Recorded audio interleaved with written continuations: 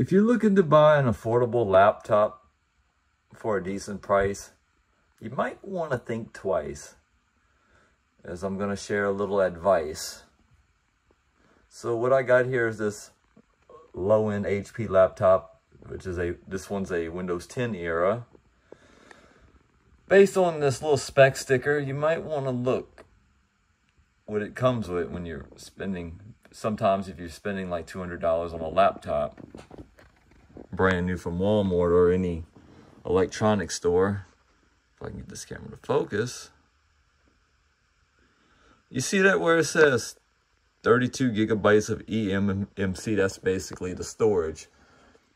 If you was to take Windows out of S mode, most of the time Windows will usually download a bunch of updates, and most of the time you won't be able to install most of these updates, which is due to the fact that you don't have enough storage space on these little low-end laptops. Although this one is running version 1703, but for this little laptop, it's basically good for like basic web browsing and using LibreOffice. Although I did have to go in and remove vast majority of the bloatware.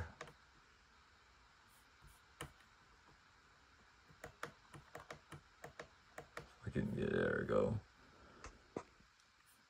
And I'm gonna show you a little something right here in this PC right here. As you may notice, most of that space is all from updates.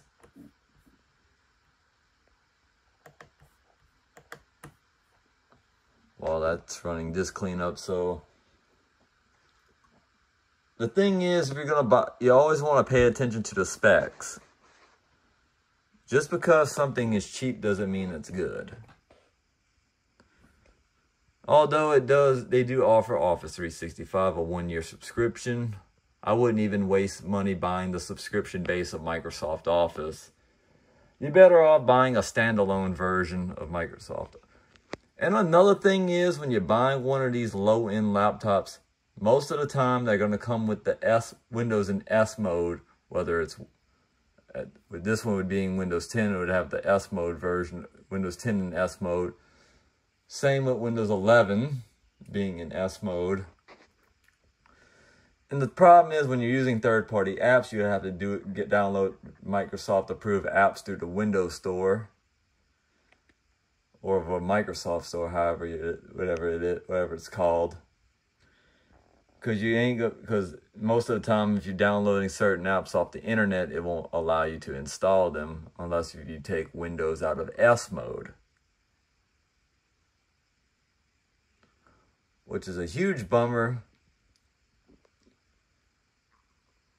because you're better off buying a laptop at like either with a 500 gigabyte hard drive and for storage, and the minimum for like if you want something basic, like with 8 gigabytes of RAM and 500 gigabyte hard drive, something that's capable to run Windows 11 for like somewhat minimum requirements. Because you don't want to waste money spending $200 on a laptop that can barely be able to install a lot of programs like this one. But for this laptop's purpose, this one's basically going to just be used for like basic web browsing. So if you're looking, I wouldn't recommend buying a low-end laptop if you're going to run a lot of programs. So my best thing is just to spend a couple extra $100 to buy a decent powered laptop that's going to be able to run the current version of Windows. Something that's has upgradable memory and a hard drive in case the hard drive or the memory fails. And I hope this video is helpful to you guys, and thanks for watching.